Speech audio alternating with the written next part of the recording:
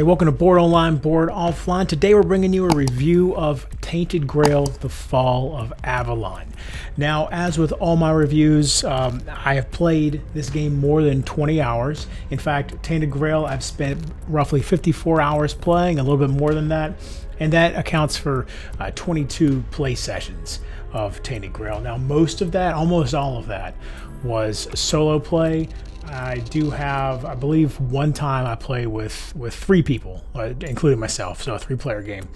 But again, this is going to be primarily a solo review, but I think since it's cooperative, and I did have that one experience with more players, I think this could pretty easily translate to your experience with multiple players as well.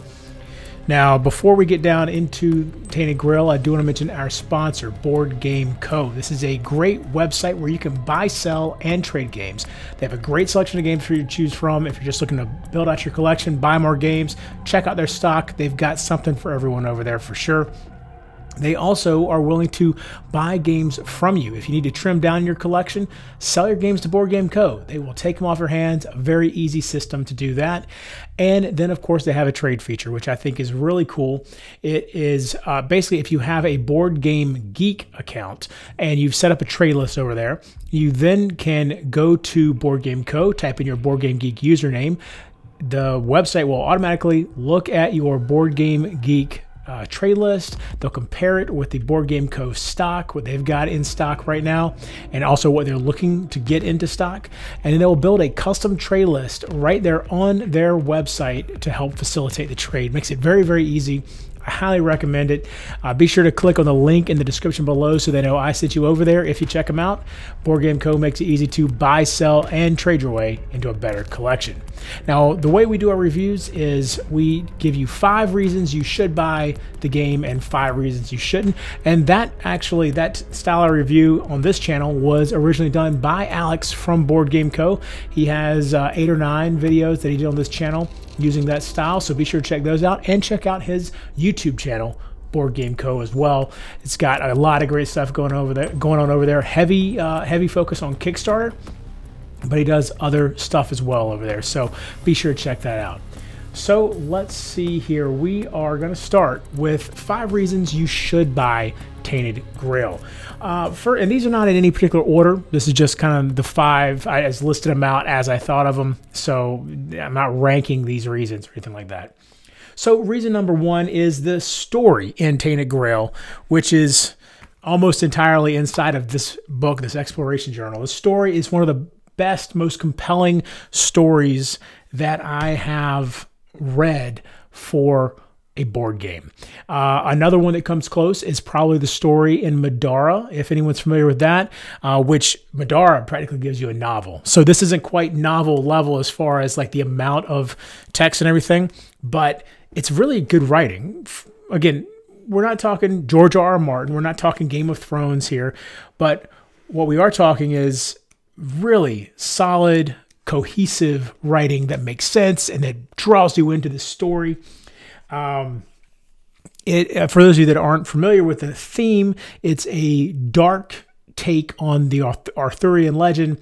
They have left the original homeland and have gone to Avalon, which, as it turns out, Avalon already had these creatures there called the Four Dwellers, and Arthur, and the original Knights of the Round Table beat them back a good ways into Avalon, and now the regular humans have this foothold there, but are constantly kind of dealing with the fact that the Four Dwellers are still out there, still causing problems, and there's this stuff called the weirdness that is constantly creeping out of the Four Dweller territory, trying to kind of reclaim the Avalon, and it's like this energy that just distorts everything. Kind of makes everything chaotic and not nonsensical, and buildings get smaller as you walk towards them. That sort of like just messes with reality. That's what the weirdness does. So these guys, the menhirs, these are statues that apparently Arthur and the original knights and Merlin erected to dispel the weirdness, and you have to keep them lit to keep the weirdness at bay, and that's a big part of what the game is. So that gives you a brief idea of where you start with the story, is all that stuff. You're 600 years, I think 600 years later, and now the weirdness is creeping back in. The menhirs are going out. The heroes of the area of the world that you're in have left to go try to deal with this problem, and they never returned. And so now you're like the B squad, the D squad maybe. You're not actual heroes, and you have to go and see. Well, it's basically down to you, and you got to see what you can do and try to fix this situation.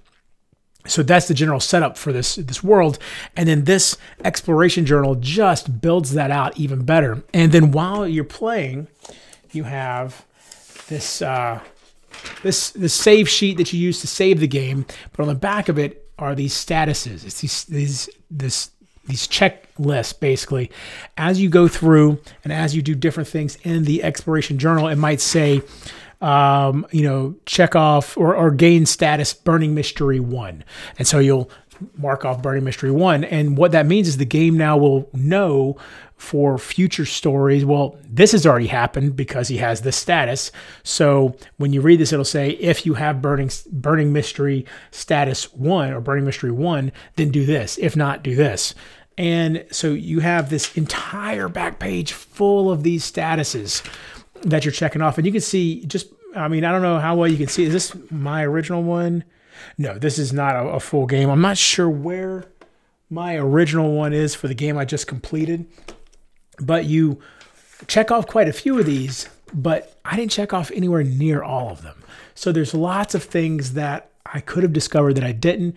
And all of it there's a few exceptions. Anytime you're making this sort of choose your own adventure style branching story, you're probably going to run into a few things that maybe this story didn't quite line up just right.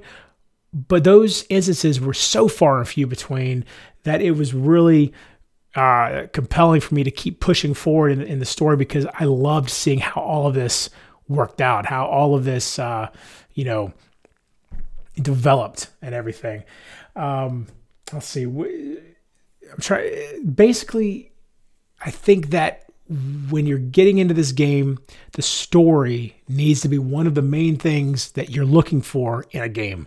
If you're not the type of person that's going to enjoy a lot of reading that is narrative based, this isn't reading rules. This is a narrative story that you're going through. If you're not going to enjoy that, you might want to steer clear. But if you are going to enjoy it, you're going to love what's inside of this book here. Also, the end, I'm not going to spoil anything as far as the end goes, but I did feel like the end had a very satisfying conclusion, that I really liked how it ended up. And I guess I believe there are multiple endings. I enjoyed where I ended up, basically. The second thing why you might want to buy Tainted Grail is a very unique combat system.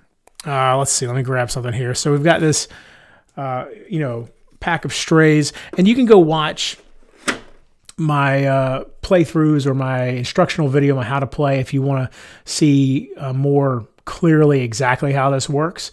But on the card, you have these keys up here that match up to attributes on your player board. Okay, so for instance, on this one, this is a combat card. So you're using this side of the player board, and the attributes are aggression, courage, and practicality. Those are what are going to be used in combat. With diplomacy, you have empathy, caution, and spirituality. So when you're doing a combat encounter, you are going to then have your own cards that are going to come up next to it, and you're going to try to match up with the keys that you see here, and that will then allow you to deal damage and all this other stuff. And then when you're dealing damage, you don't necessarily always want to deal the most damage, unless you can deal enough to kill the creature, obviously.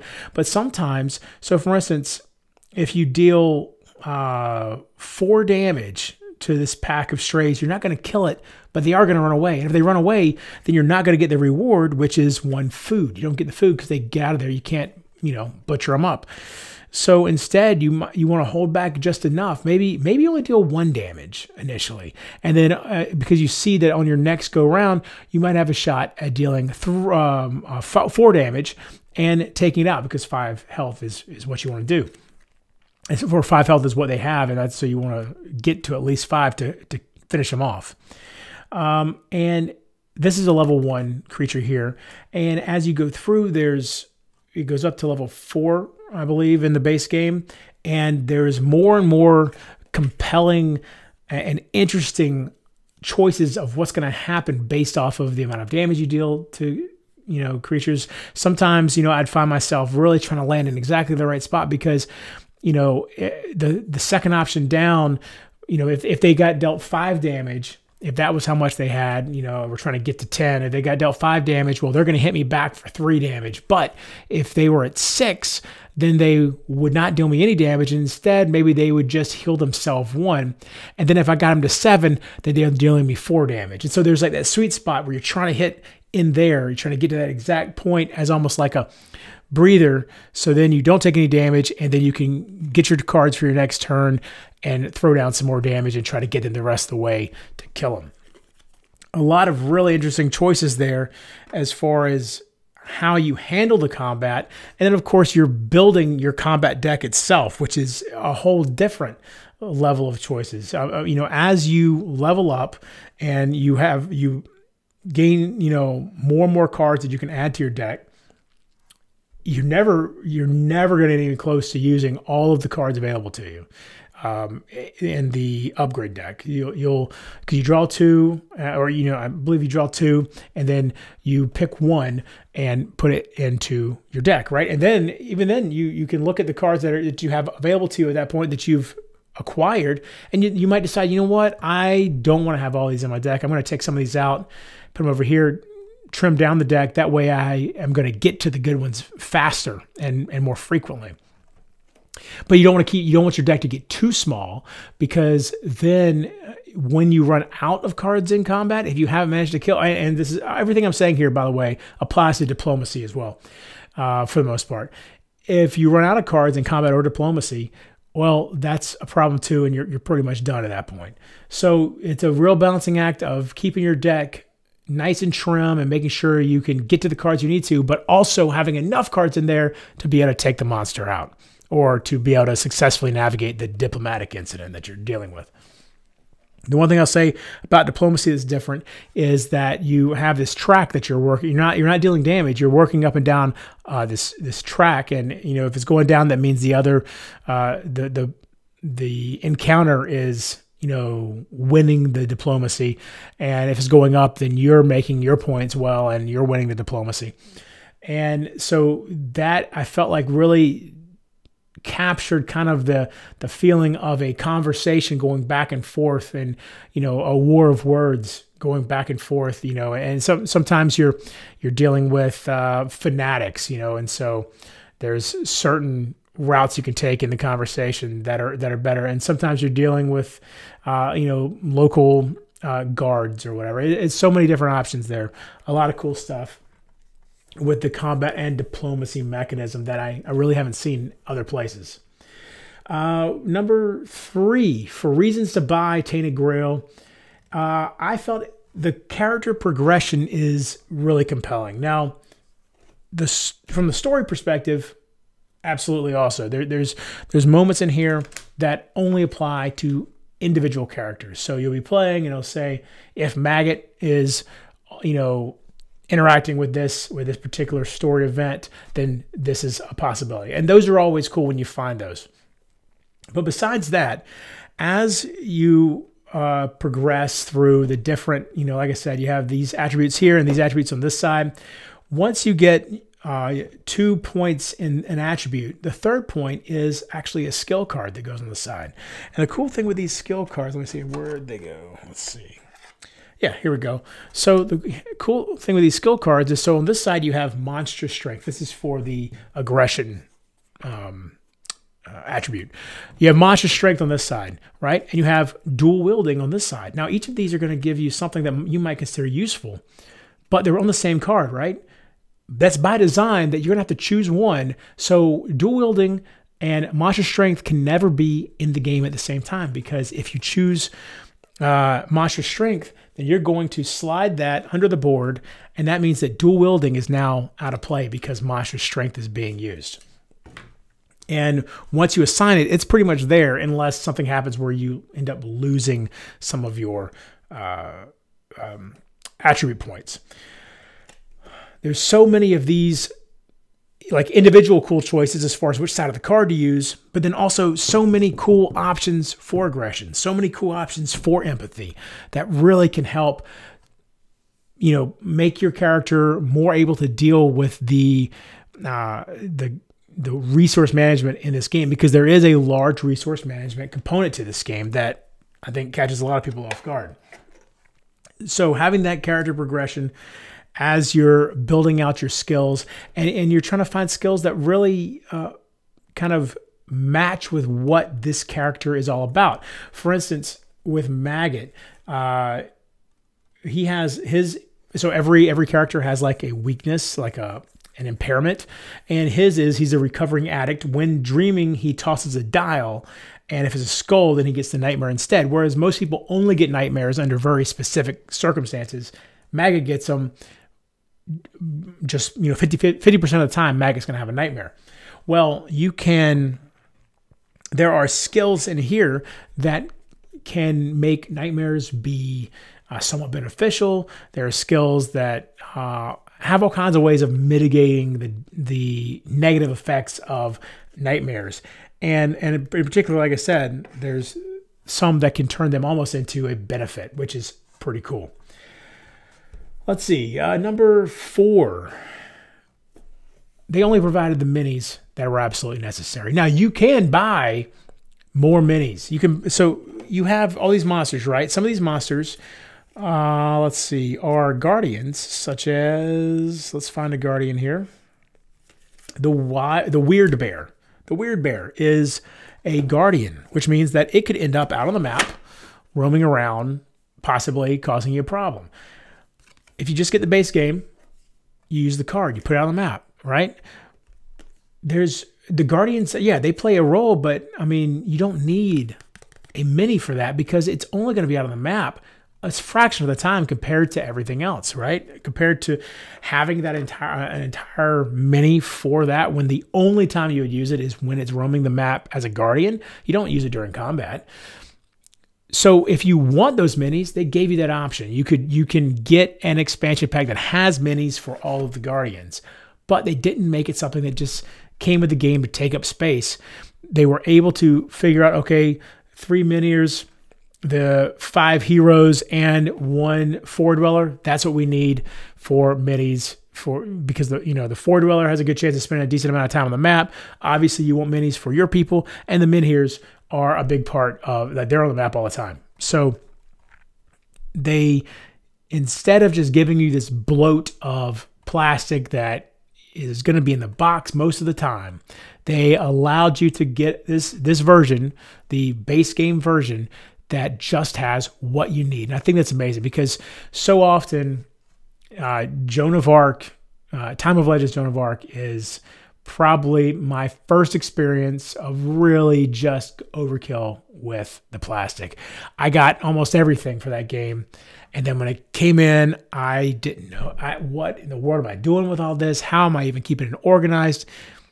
Tainted Grail, no problems keeping it. They've got this, vacuum form plastic mold in here to keep all the minis in it. You have just the minis you need. I think more Kickstarters should look into this way of doing things, where you get a core set of minis that are the most important pieces, and then if you want the others, feel free, go buy those. So I thought that was really cool. And then finally, number 5, a deep sense of exploration in this world. If you want a game that gives you so much to explore, this is the map, right? This is the map, and the map's sort of accurate, sort of not, and the game actually says, like, hey, by the way, this map was drawn a really, really long time ago. It may not be completely accurate anymore. Let's see what we got here. Yeah, so this stack of cards right here, these are all the different locations that you could possibly run into throughout the game. And the vast majority of these are locations that connect on the table as a map. And it mostly lines up with this. I mean, at the minimum, you can get north, south, east, west directional off of that. And as you're exploring, there's so many cool, I mean, you start off in the Quinacht farmhold, and right away you can do chores for the townsfolk if you want to and gain 1 rep. And then, of course, you can then, every single location has an entry in the journal that then provides even more exploration. And so as you go through this, you're finding, you know, all these different places that just so many things to do, so much exploration. All of the artwork fits together wonderfully. Sometimes when I got, I don't know, I probably had about 12 to 13 at the most out at any one time of these cards. And it just looks so cool having that laid out on the table like that. And this map that I was working around, knowing there's all these different stories to explore in that map. So much fun. I loved it. So if you are the type of person that loves exploring and loves, you know, when you see 5 or 6 different options here, that's going to be intriguing to you, then you are probably a type of person that might really, really enjoy this and needs to buy Tainted Grail. On top of that, the exploration is further accentuated by the fact that this is the type of game that it's not giving you waypoints, really. I mean, like sometimes they'll say, okay, you specifically need to go to this place. Other times they're really kind of just saying, hey, off in that direction somewhere is something you need to figure out. And here are a couple of clues as to what that is. Go. And it has a feeling of some, you know, 1990s PC games, you know, where you would basically just be told, hey, here's what you need to do, figure it out. And that was it. And no real, you know, no waypoints on the map, no like, hey, follow this dotted line to go to where you need to go. None of that stuff, just, here you go, good luck.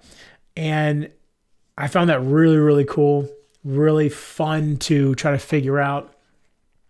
Even when it got frustrating, it was then that frustration gave way to a real sense of reward when I did figure it out. And I love that about this game. Now, on the flip side of loving that exploration, let's move into 5 reasons you might not want to buy Tainted Grail, the Fall of Avalon. If you get overwhelmed by the options presented to you in an open world like this, I mean, this really is an open world. There are very few places, if any, that are truly blocked off, you know, at the beginning of the game. You probably can go just about anywhere for the most part. So if having that ability and the sometimes lack of clear direction other than hints and clues provided you by the narrative, if that's going to overwhelm you, if that's going to give you, you know, if you're going to feel a sense of anxiety that isn't like a good anxiety, not like a, ooh, what are we going to do? But like you're actually overwhelmed by it. And I know that there are people that are like that. And there's nothing wrong with that, because that is a very, it can be a tall order trying to figure out what in the world are they trying to tell me here. If you're the type of person who gets overwhelmed by that, I immediately would recommend you not buy Tainted Grail. Don't play this game without a guide, at least, without somebody in your group that enjoys it, that is willing to take that particular part of the burden off of your shoulders. Also, if not being able to explore everything, you know, because of the time constraints that are put on you by the way that the chapters in the game are built, there are time constraints kind of built into it. If not being able to explore everything is going to be problematic for you, if you're not going to enjoy that, that's another reason not to get the game. Because like I said, and let me see if I can find. So like I said, this right here, this isn't, no spoilers here. You're just seeing tick marks on this that on a page that you can see regardless. See how many boxes are not ticked off? That's how much stuff I didn't find while I was playing the narrative, while I was playing through the narrative. So if having all of that left unknown is going to bother you, you don't want to play this game. You don't want to buy this game. All right. Because just by the way that the story is going to unfold, you're not going to see everything. If you try to see everything, you're going to die. If you try to see everything, you're going to get lost. You're not going to make any progression in any meaningful amount of time anyways. Or I should say, the amount of time that this game is going to take, if you're trying to see everything, is going to expand exponentially. It's going to get a little ridiculous. So, if the massive open world with sometimes very little direction is going to cause a problem for you, or if not being able to see everything is going to cause a problem for you, I would strongly recommend staying away from Tainted Grail. As I've kind of mentioned already, and so point number 2 here kind of feeds into what we've been talking about already.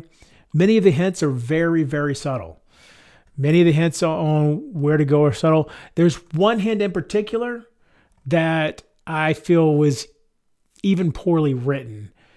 And it was only one time in the whole game that I felt the narrative failed me, where it was an important piece that I needed to understand. And because of the way it was written, basically, because of the way it was written, I ended up coming up here, exploring up here, trying to find the thing I needed, when really I needed to be over here finding the thing that I needed. And that doesn't look like a long distance. That is, to get from somewhere up here to over here on the game tiles, that's probably 7 or 8 turns. Now, once, I went on the forums, tried to figure out what I missed. Once I saw the intention of what was written, it is in fact written in such a way that it makes sense, that it should have been in the correct place. Like the correct place makes sense. But myself and others, probably about half the people in the forums, misread it and read it in the way that I read it, and it ended up looking up here instead of over here. Look, it went to the north instead of the east. So those type of hints that are not explicit, that is something that you're going to have to be willing to dive into and try to figure out what the intention is here. And if that's not something that you're okay with, if that's something that's going to frustrate you, stay away from Tainted Grail. Now, speaking of frustrating, my number 3 is the grind. And especially if you're not playing on story mode, which minimizes the grind, this game is a grind, especially when it comes to your resources down here. Food in particular sometimes feels disproportionately important. It is the single most important resource on here. And while it's technically maybe the easiest to find in terms of, oh yeah, there's the food, most of the time you have to kill it for it to be food. Most of the time you're hunting down the green encounter cards, which are a lot of nature cards. You're hunting them down to find food. And so because of that, you end up getting damaged. And so it's this cycle of, you need food so that you can rest, so that you get enough energy back to be able to do anything, but then you're spending energy to find food in the first place, and it can start to feel like a cycle. Now, there are abilities that you can get by building out your attributes and everything that can make you a more efficient gatherer of food. So that's cool. And one of the characters has a built-in ability that allows them to find food just by spending 2 energy. But 2 energy is a lot for just 1 food. So that's kind of like an emergency situation there. Otherwise, you have wealth, which you're not really, most of the time, you're not trying to, it's not important that you store up wealth. Now, sometimes it will become critically important. Once or twice in a story, there was an option that I really wanted to get, and I needed a certain amount of wealth. So then you have to find a spot on the map to go get the wealth. Reputation, same thing as wealth. Those 2 things are kind of, both of them, most of the time you can get along without, but things can be easier if you have them. Experience, experience especially the beginning of the game, feels like it is few and far between getting experience points. I feel like that ramps up pretty well with the difficulty. You know, as you get further in the game, you get more experience for doing more things, but it can still feel like you're really having to grind to get it. And to level up your character is not cheap. And as you start leveling up, the pairs, so aggression and empathy are paired, right? So as you level up in aggression, empathy becomes more expensive and vice versa. And each of these are paired like that. So in fact, let's see, I can tell you, so 2 experience points is what you need to get new combat and diplomacy cards. So anytime you have the option to level up, you can spend 2 experience to get more combat and diplomacy cards into your deck. So that's not too bad. 2 experience points is how much it costs if your attribute pair is empty. So if there's nothing on either one of these, it'll cost you 2 experience points to put 1 in one of them. Then after that, the second point in one of them is going to cost you 4, then 6 for the third point, 8 for the fourth point, and then every point after that is 10 experience points. 10 experience points is a lot. That is a lot in this game. So you can see how it ramps up pretty quickly. And then finally, magic. Magic, unless you're fighting purple encounters, magic is one of those that you feel like you just kind of have to get lucky to find it. Now, Maggot, his special ability is he spends 2 experience to gain magic. But that's still kind of expensive, right? Like that's again a stopgap. You want to find ways to get magic. And again, everything I'm talking about, everything with the grind, whether it's the resources down here or the attributes, every part of that, you can find skills to make it a little bit easier. You can find items and or weapons, companions, all this kind of stuff to minimize the grind.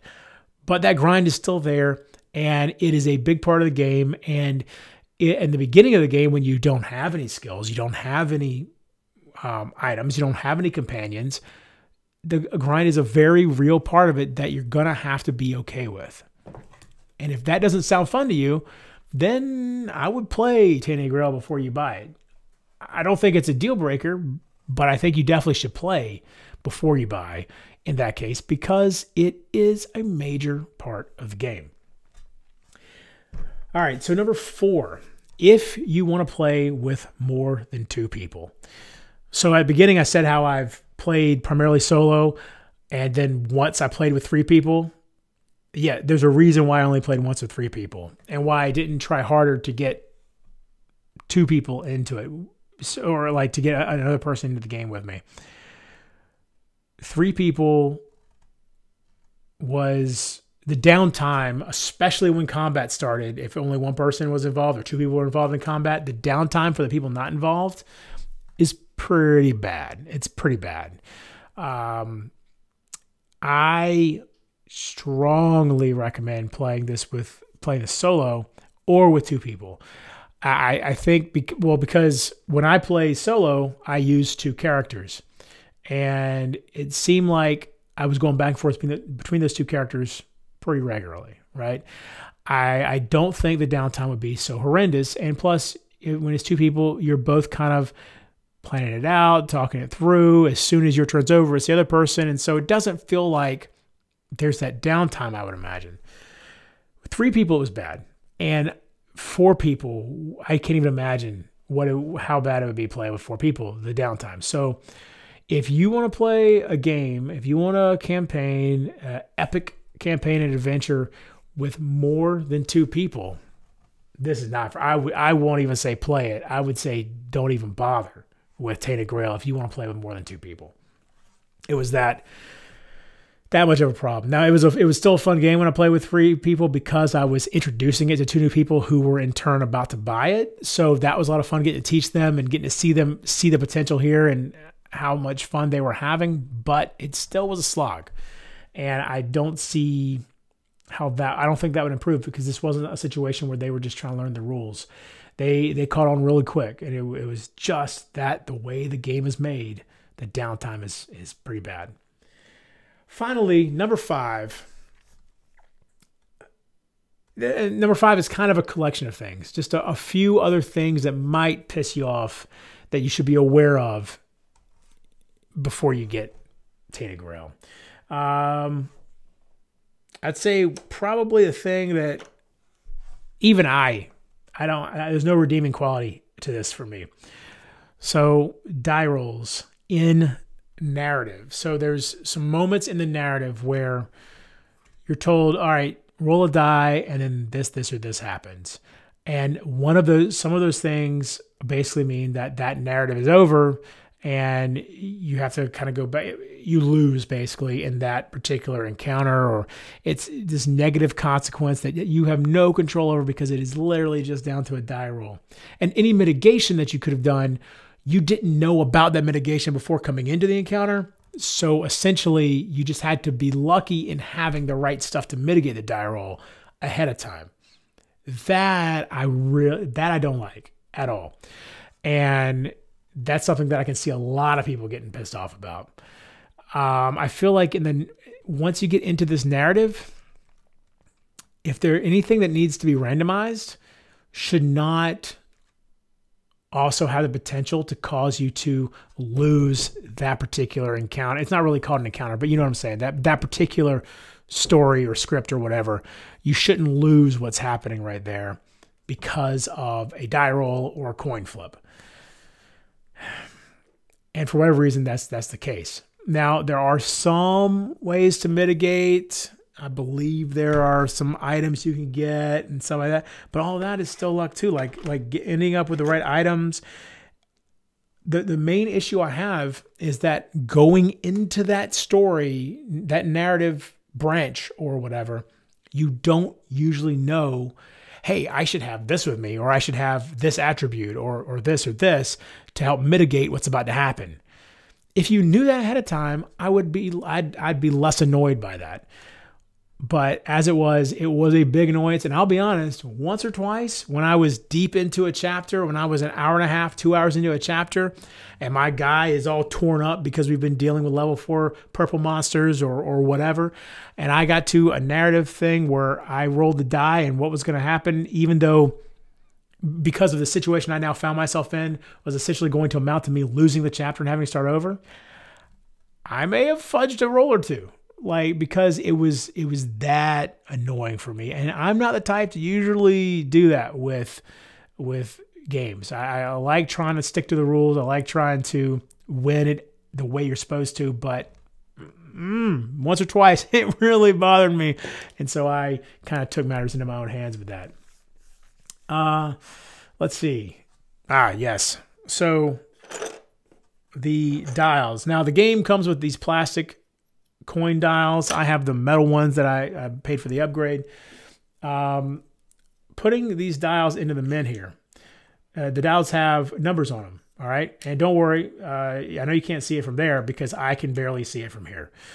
And the numbers have a pretty terrible font. So like the number 1 also looks like an upside down V.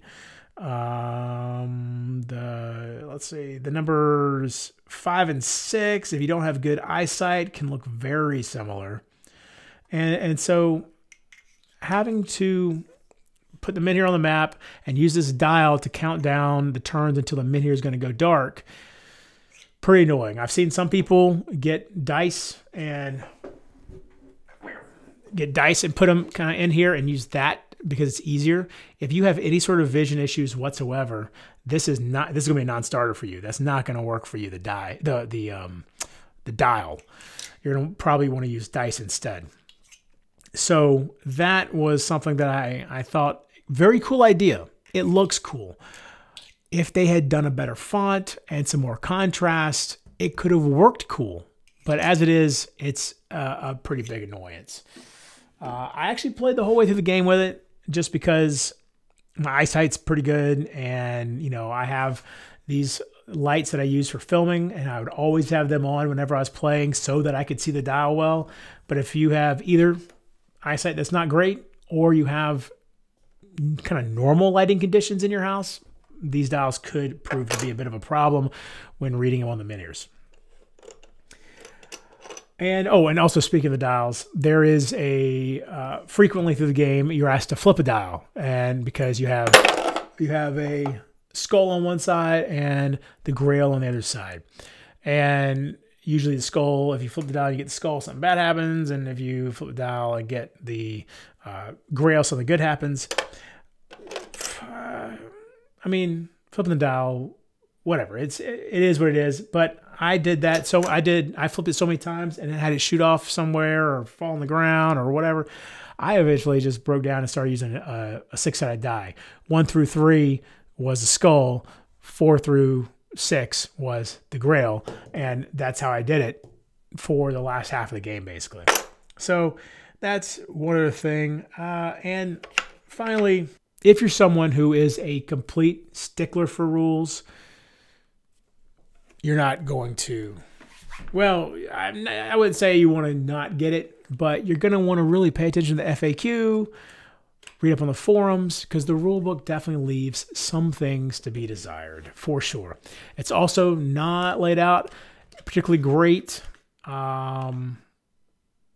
It's laid out better than Aetherfields. I mean, the Awakened Realms kind of has this issue with their rule books, I've noticed.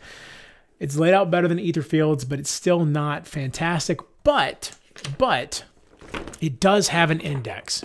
People, if one thing that Awakened Realms does right is the index in their rule book is pretty exhaustive. It really covers almost everything. So while their rule book itself is not laid out in the best, most clear order, use the index. It's great. Now, that being said, the rulebook still leaves out some things that have been answered in the FAQ, but you are going to have to do a little searching. I have an instructional video for it, or a 2-part instructional video that I think does a pretty good job of covering down on almost everything. There's probably some FAQ stuff that still isn't covered in the instructional video that you can get from the FAQ itself. But so those 4 things as just kind of some final little annoyances I think you should be aware of. I hope you enjoyed this video. I hope that after seeing this, you know whether or not Tainted Grail is a game that you should or shouldn't buy. Personally, I absolutely love Tainted Grail. You can see what I rated it right there. I have had a blast with it. I've got the 3 additional campaigns ready to go. I am going to eventually get to them. I've got other campaign games that I've got to get through. Aetherfields is still set up on my table down below the camera right there. I think I'm getting close. I think I'm like 4 or 5 missions away from the end of Aetherfields, so we'll see about that.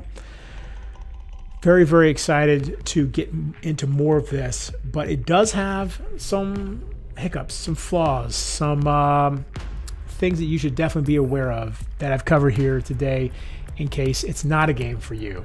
But if it is a game for you, you are gonna have a blast with it. It is so much fun. Like I said, the story by itself. There was one moment in here that really felt like a Red Wedding moment for me, as far as like the sudden turn in the politics and everything of the world. It was a pretty interesting thing. Anybody that's familiar with the Red Wedding, Game of Thrones, you know what I'm talking about. Anyway, thanks for watching this video. I hope you enjoyed it. Please give it a thumbs up. Click the bell if you've subscribed. Well, subscribe and then click the bell so you'll get notifications every time I have a new video coming out. I'm trying to knock out one of these reviews a month at least. Most of my stuff is still going to be gameplays and how to plays, but reviews are something I'm slowly bringing back to the channel. They've been gone for a few years. So thank you again, and until next time, for Bored Online, Bored Offline.